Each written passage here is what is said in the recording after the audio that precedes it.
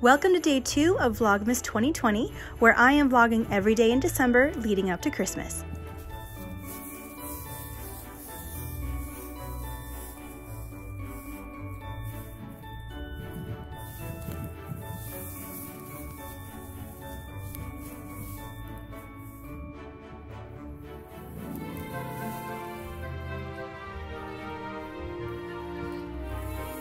Are you okay? Are you breathing a little bit?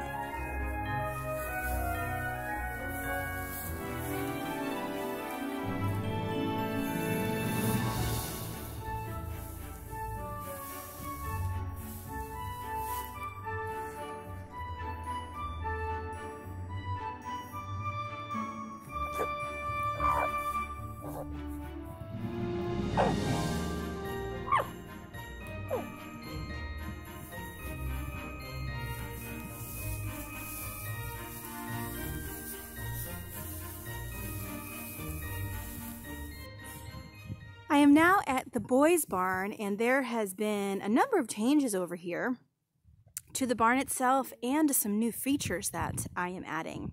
So let me show you their barn. All right, now excuse the mess. My tractor is giving me troubles, so it's dirtier than I want it to be, but I'll try and find an image of the barn from before. The most noticeable difference is that the floor is much lower, and you can see that there's still some dirt around the posts. And what we found is, now this barn was built, let's see, maybe 4 years ago? Yeah, let's stick with 4 years ago, something like that. And at the time, I didn't really think things through in terms of its construction. And back then, I did not have a tractor. So every spring, I was having a friend of mine come with his skid steer to clean it out.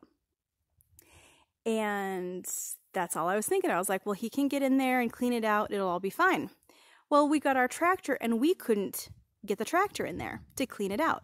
And what I do in the winter is the deep bedding system, and that I use straw for the bedding, you know, and I just keep layering and layering the straw over the winter. As it breaks down, it creates a little heat, but it also covers up the poop that's in there, which is breaking down as well. So come spring, it's quite deep in the deep bedding, which is why it's called that. And it's very difficult to clean by hand.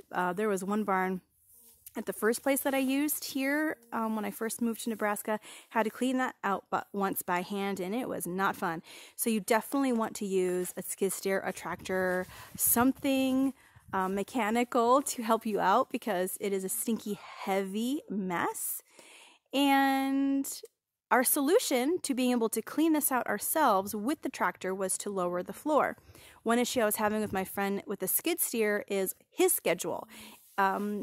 This barn has never been cleaned out as early in the year as I want it to be. I like it to be cleaned out in April, giving us at least a month before shearing time, so we get all of the straw and stuff away. We clean up the area around their barn and their dry lot area, so that come shearing, they have minimal amount of VM on them, as opposed to this right here.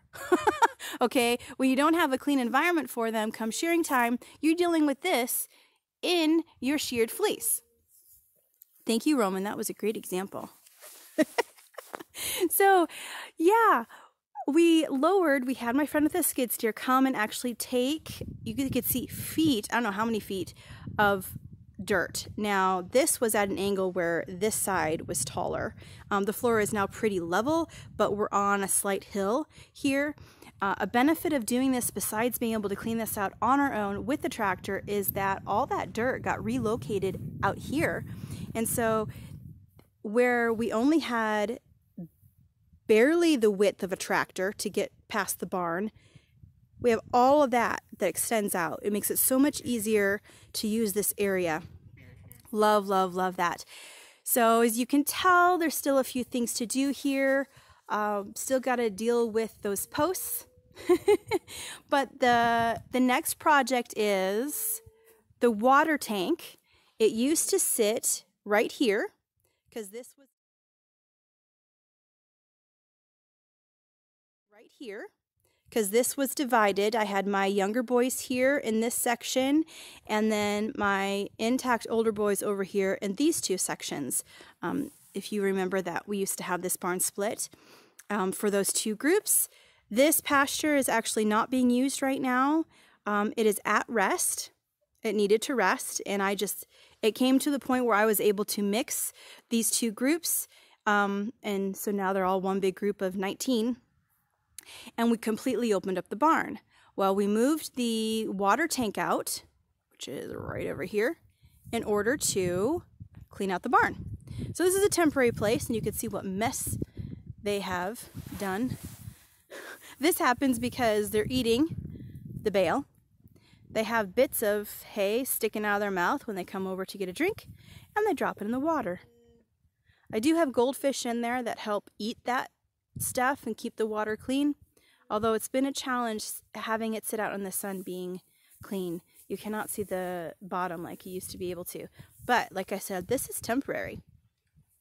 So we are going to move the water tank in the back corner. I'm going to wrap it with some insulation. And you see what's out there, the blue tarps. Underneath there are 3 solar panels. And I have that to, actually the wind has blown some of that tarp off. I'll have to go fix that.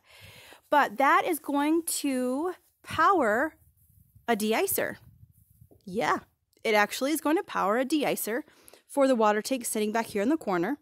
We're going to have the panel on the back wall there of all the components to run that system. So in future videos, you will see that. And then we're going to wrap the barn like we have in past years. And each year we've used different type of material, but basically we're going to enclose the barn as best we can, meaning we're going to wrap the lean-to and leave an opening right here in the middle for them to come in and out. And that's pretty much the openings. Last time were on either side of this post because we had the 2 groups. So probably we'll have just an opening right here. And that water tank will sit in the back where it will stay warm. And this year there will be no chucking ice out of the water. Woo!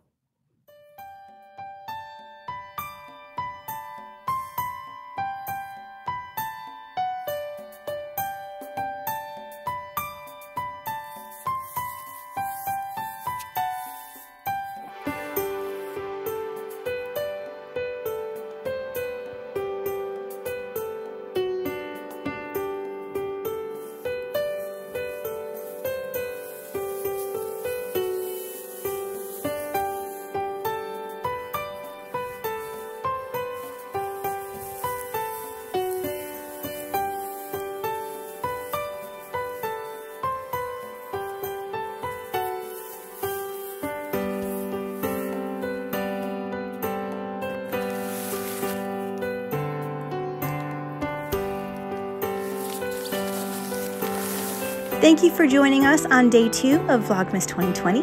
I will see you tomorrow.